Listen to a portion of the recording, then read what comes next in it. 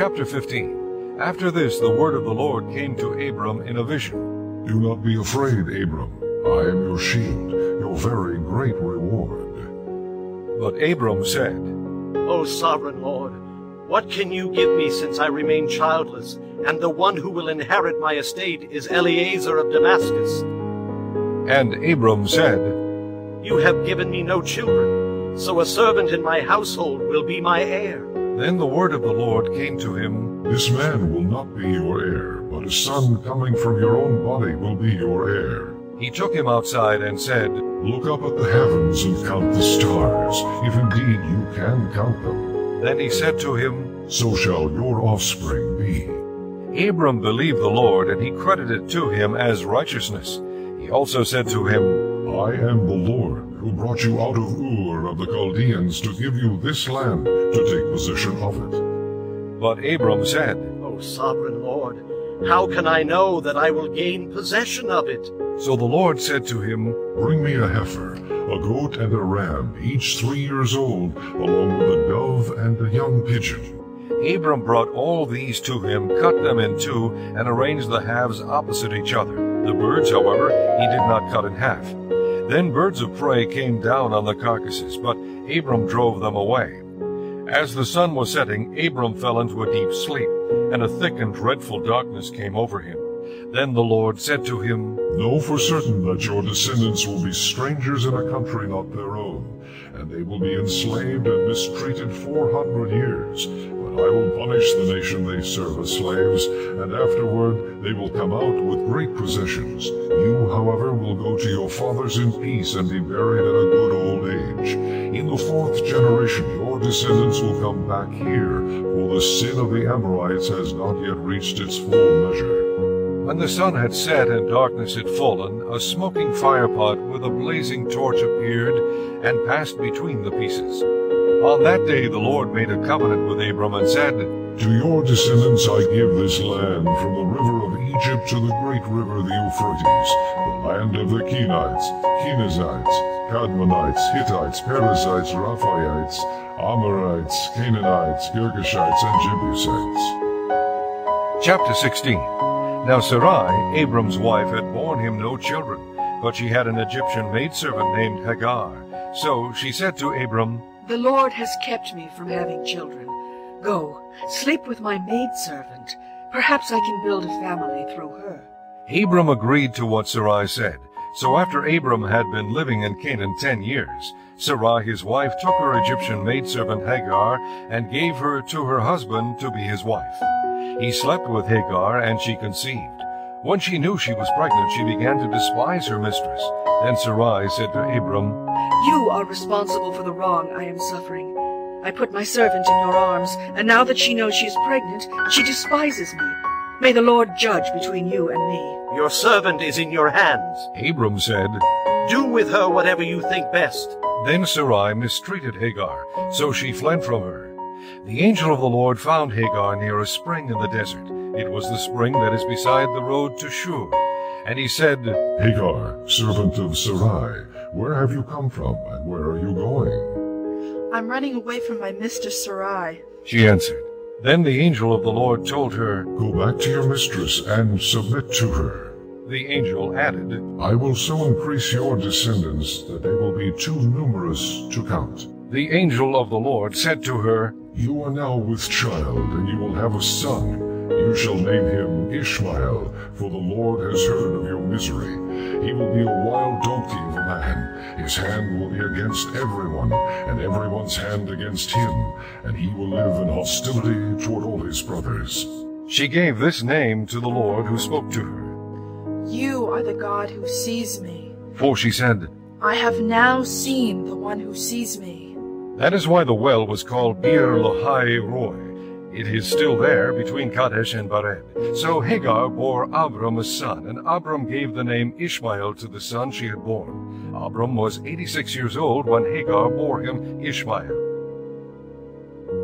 Chapter 17. When Abram was 99 years old, the Lord appeared to him and said, I am God Almighty. Walk before me and be blameless. I will confirm my covenant between me and you, and will greatly increase your numbers. Abram fell face down, and God said to him, As for me, this is my covenant with you. You will be the father of many nations. No longer will you be called Abram. Your name will be Abraham, for I have made you a father of many nations.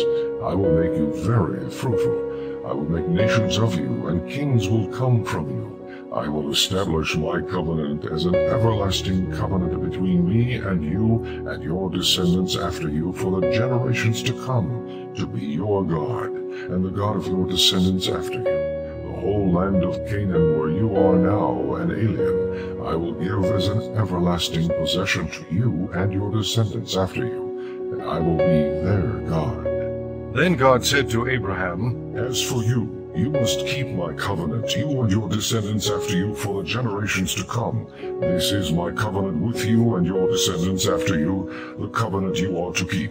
Every male among you shall be circumcised. You are to undergo circumcision, and it will be the sign of the covenant between me and you. For the generations to come, every male among you who is 8 days old must be circumcised, including those born in your household or bought with money from a foreigner. Those who are not your offspring, whether born in your household or bought with your money, they must be circumcised. My covenant in your flesh is to be an everlasting covenant. Any uncircumcised male who has not been circumcised in the flesh will be cut off from his people. He has broken my covenant. God also said to Abraham, As for Sarai, your wife, you are no longer to call her Sarai. Her name will be Sarah. I will bless her, and will surely give you a son by her. I will bless her so that she will be the mother of nations. Kings of peoples will come from her. Abraham fell face down. He laughed and said to himself, Will a son be born to a man 100 years old? Will Sarah bear a child at the age of 90? And Abraham said to God, If only Ishmael might live under your blessing. Then God said, Yes, but your wife Sarah will bear you a son, and you will call him Isaac. I will establish my covenant with him as an everlasting covenant for his descendants after him. And as for Ishmael, I have heard you. I will surely bless him. I will make him fruitful, and will greatly increase his numbers. He will be the father of 12 rulers, and I will make him into a great nation. But my covenant I will establish with Isaac, whom Sarah will bear to you by this time next year. When he had finished speaking with Abraham, God went up from him. On that very day Abraham took his son Ishmael and all those born in his household, or bought with his money, every male in his household, and circumcised them as God told him. Abraham was 99 years old when he was circumcised, and his son Ishmael was 13. Abraham and his son Ishmael were both circumcised on that same day. And every male in Abraham's household, including those born in his household, or bought from a foreigner, was circumcised with him. Chapter 18. The Lord appeared to Abraham near the great trees of Mamre, while he was sitting at the entrance to his tent in the heat of the day. Abraham looked up and saw 3 men standing nearby. When he saw them, he hurried from the entrance of his tent to meet them, and bowed low to the ground. He said, If I have found favor in your eyes, my lord, do not pass your servant by. Let a little water be brought, and then you may all wash your feet and rest under this tree. Let me get you something to eat, so you can be refreshed and then go on your way, now that you have come to your servant. Very well, they answered. Do as you say. So Abraham hurried into the tent to Sarah. Quick, He said.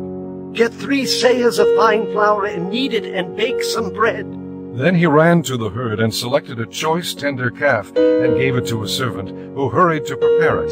He then brought some curds and milk and the calf that had been prepared and set these before them. While they ate, he stood near them under a tree. Where is your wife Sarah? They asked him. There, in the tent. He said. Then the Lord said, I will surely return to you about this time next year, and Sarah, your wife, will have a son. Now Sarah was listening at the entrance to the tent which was behind him. Abraham and Sarah were already old and well advanced in years, and Sarah was past the age of childbearing. So Sarah laughed to herself as she thought, After I am worn out and my master is old, will I now have this pleasure? Then the Lord said to Abraham, Why did Sarah laugh and say, will I really have a child now that I am old? Is anything too hard for the Lord?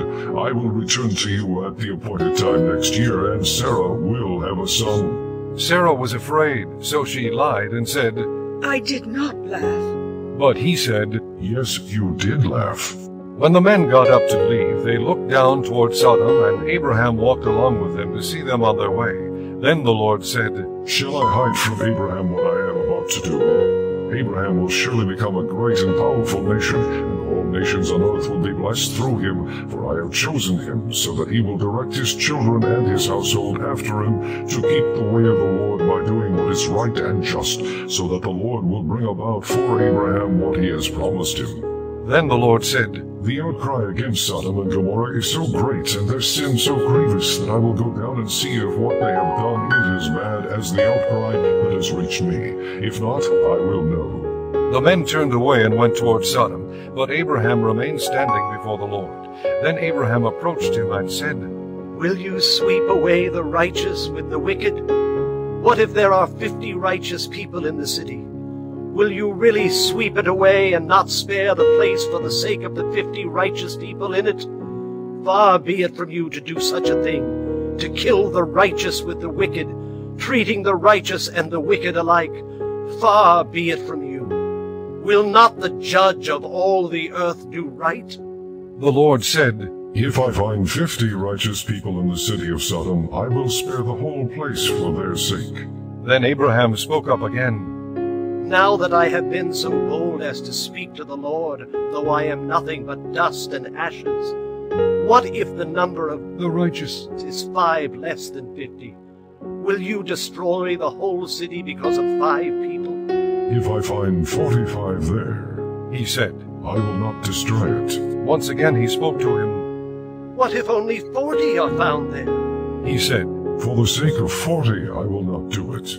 Then he said, May the Lord not be angry, but let me speak. What if only 30 can be found there? He answered. I will not do it if I find 30 there.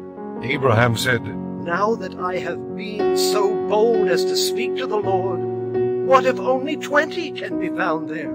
He said. For the sake of 20, I will not destroy it. Then he said, May the Lord not be angry, but let me speak just once more.